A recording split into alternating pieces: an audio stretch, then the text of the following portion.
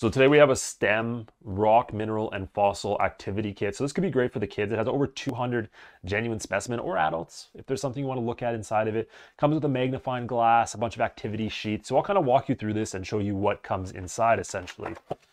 So it does have right away a nice poster that you can put up that's just talking about some of the bigger pieces and littler pieces that are inside. So they'll be able to investigate, and they can also match and put on the poster if they want to keep it here and kind of identify what they find inside. So everything from polished stones to pyrite, which is fool's gold, if I remember right. There's a sand tiger shark tooth, an Otis shark tooth, I think, and then also a desert rose, which I like the look of that. There's also a clam fossil, and then an ammonite fossil right here. So lots of different fossils. I think there's 4 fossils total. And then you do have a learning guide. So it's going to kind of walk you through some of the stuff inside, you know, a little bit more detail on it anyways, where it's from, what you can look at with it, right? What you're looking for, and stuff like that. And then you have like a little postcard thing. Now you also have this little carrying satchel. So if there's something you want to bring, you know, maybe your kids want to bring and show their friends or bring to school, they're able to put it inside, zip it up, and it's a nice protected, almost leather carrying case. So nice little addition there.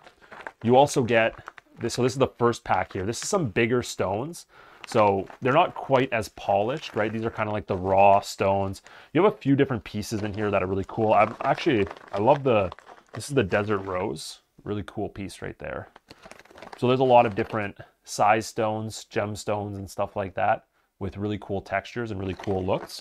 So they'll really be able to check those out. Those are some of the bigger stones. Now, I'm a huge fan of these little polished stones. I think these are great to not only identify, but also to use for artwork and stuff like that. So if there's something they want to use them for, they come already polished. You can kind of see how they look right there on the table, right? Nice and shiny. I would say there's over probably 150 in there would be my guess. And you can see all these different, see there's some pink there, that's rose quartz. So you can kind of have a good look at it, right? This would be quartz point.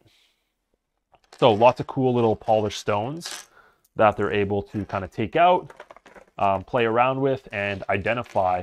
And you do actually also have a magnifying glass, so they're able to kind of zoom in on it, take a look at it a little bit, look at the ridges, look at the different points, the different portions of it. So really cool added accessory right there with the magnifying glass. Makes for a little better experience while they're trying to identify everything, because these ones are so small too.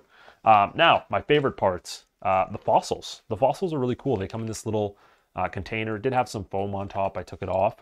But you have all 4 of your fossils here. So this is a clam, it looks like. Okay.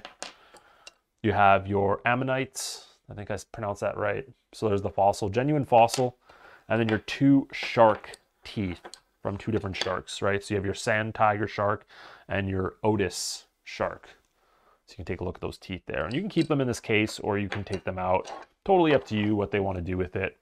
Now the last 2 parts that come with it are these giant stones, one of which is already cracked open, and it's just kind of like almost like some amethyst crystal kind of stuff, different kind. But another ones, I think you could actually crack them open and they might have something inside. I think those are what those are for, but I'm not 100% sure. And then you of course have some bigger polished rocks as well.